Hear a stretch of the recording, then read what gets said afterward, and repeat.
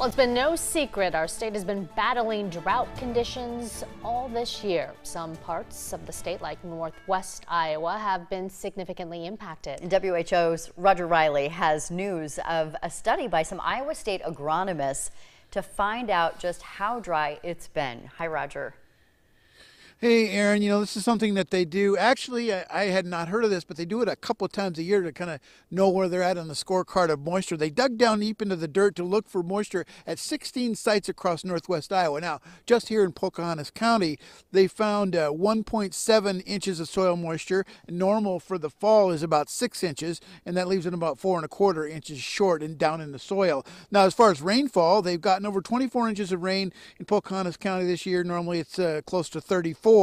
And they're at 9.23 inches short on the rain deficit. Now, I got to interview today with the author of this study, Gentry Sorensen of Iowa State Extension. On that Pocahontas site, I did not find much moisture in the top 4 feet of soil. I started to hit moisture at about the 5-foot level.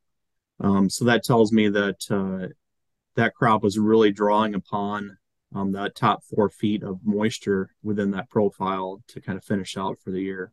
So the samples are taken in 1-foot increments down to a 5-foot level. So every foot is put into a can. And the survey was done after the harvest had concluded. Now, as dire as this may sound, I was able to interview one farmer who had a decent crop, even though it was very dry. Roger Allen farms with his brother Dan near Rolfe in Pocahontas County. We were still able to raise a really good crop, and part of the reason was, I think it was about 7 years ago, we had a 410-acre field and we had 230 acres of it underwater. This year we didn't have any underwater.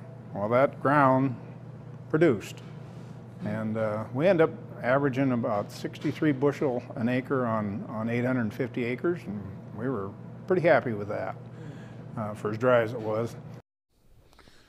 And that 63-acre average was for soybeans, and they were just under 200 for their corn. They said Pocahontas County is in extreme drought, and it's even worse over by Sioux City. That's called an exceptional drought. So it's an ongoing situation here, and they know they need a lot of rain before they can plant next spring, Aaron. No kidding. That is not the kind of exceptional we want to hear about. Roger Riley reporting live for us tonight. Thank you.